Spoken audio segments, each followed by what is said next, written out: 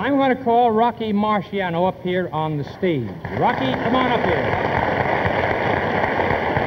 Come on up here, champion.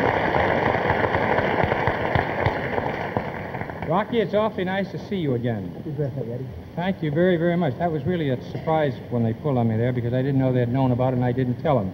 Rocky, I know you've just been to a party tonight, but I did want to talk to you something about your fight plans because now you've apparently run out of opposition. Where are you going to get somebody else to fight?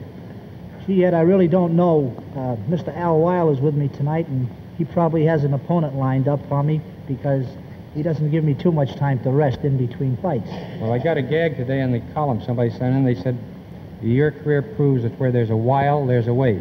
I saw Charlie Goldman the other night with Al over 21, and I told Charlie and Al that I've never seen, in all of my experience as a sports writer, any fighter in greater condition than you were because in the 11th round, you were traveling faster and throwing punches harder and more furiously than you were at the start. So you certainly are a physical marvel. I got a great kick out of the fight. I read a lot of the reports. They said they thought you were very wild in the early rounds, and I read that you yourself had said that. Well, what was that caused by? Ed, I really don't know. I think I was a little over-anxious. I had fought this boy 3.5 years ago, and it was my bad fight.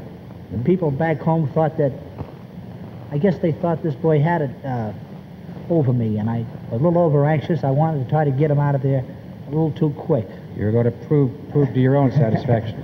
You know, one night on the show when he first came up, I was the first one who ever thought that he, at his weight and height, could become heavyweight champion because I said Dempsey's greatest fighting weight was about 185. Remember, we took off our coats and we compared arms? Right, just take off your coat there, boy. I want to show you that up in Portchester High School, I used to be known as a killer diller. Put your arm up here. Come on, get it up here.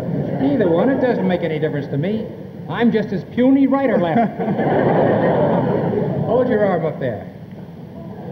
There. The